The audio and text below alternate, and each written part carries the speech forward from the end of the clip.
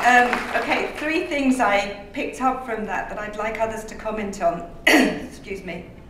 Did we sort out the photos, by the way? The photos, he's going to change the PowerPoint and both photos for your... Okay, thank you. Suing the authorities, providing safe working places for sex workers. I'd like to know more from Marianne about that in a second. I'm sure others have questions as well. And then the issue of collecting so many fines that sex workers end up in prison. Sarah, could you comment on some of those issues in relation to the UK? For example, people may assume that the UK is a better situation for sex workers, and it may be in some respects, but are there measures that mean that sex workers end up in prison, for example, and other very serious consequences like that? And again, anything that your organisation is doing to deal with those problems?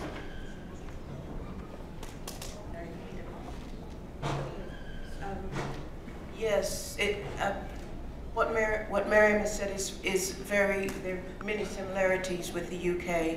And first of all, I was so glad that you spoke about the situation of Roma people, because there are people who are fleeing, violence, and they come to the UK and also face violence from the police, harassment, and face deportation. And that is, and some of those women are sex workers, so that is a very serious issue. I'll say a bit about the violence first. That violence is on the increase, along with poverty. Violence is on the increase.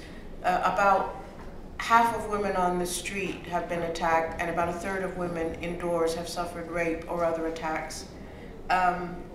Attackers know that sex workers are very less likely to go to the police and often don't report violence. And immigrant sex workers and transsexual sex workers are particularly targeted for violence and are the least likely to get protection from the police.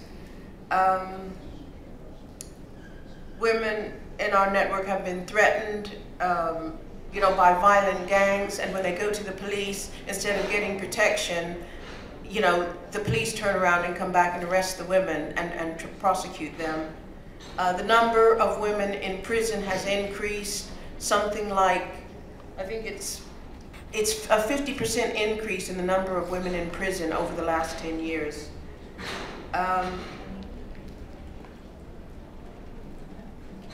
On the question of safety, one of the things that we did a few years ago is to start a coalition called Safety First, and it was specifically to help sex workers press for decriminalization. And it was a coalition that was made up of families of some of the women who had been murdered. It was made up of people from churches, some feminist anti-rape groups, lawyers, and the idea was we weren't asking for pity or sympathy, but asking for people to understand that when prostitute women, when sex workers are driven underground, we're more vulnerable to violence. And in fact, all women are more vulnerable to violence. We set up that coalition after, you may remember that 5 women were murdered in a town called Ipswich. And it was very shocking because the murders happened in a very short period of time, a couple of months. One woman after the other was murdered, and the police did hardly anything to stop it. And it turns out that in that region, the rate, it had one of the lowest rates of prosecution for rape. So basically the police were hardly doing anything against violence at all. There's some new laws that have come in. In 2010, a law came in that would partly criminalize clients, but hidden in that law, they changed the law to make it easier for the police to raid premises, to make it easier for the police to pick up women on the streets.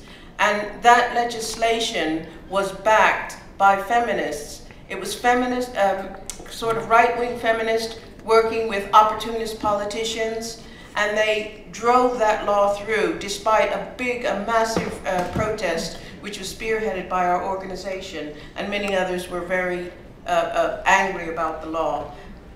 And in that way, you know, we've really been up against, unfortunately, we've been up against feminists. They have really made it very difficult for sex workers to organize.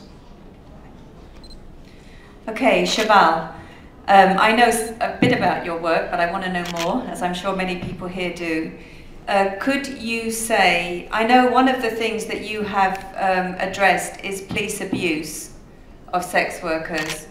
And I know you had some success with that. Could you please say a bit more about that, the actions you took?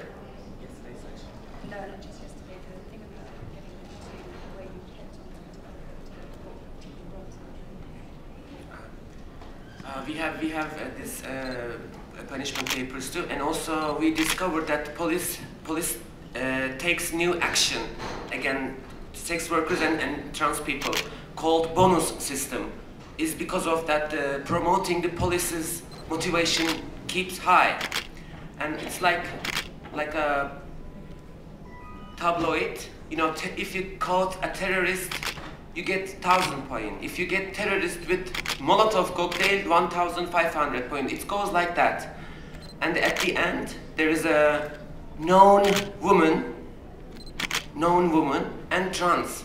It's just written like that, travesti. So you don't need to do, you know, it's not a killer travesty or criminal travesty. It's just written like travesty. So become a travesty is almost a crime, or you get punishment paper.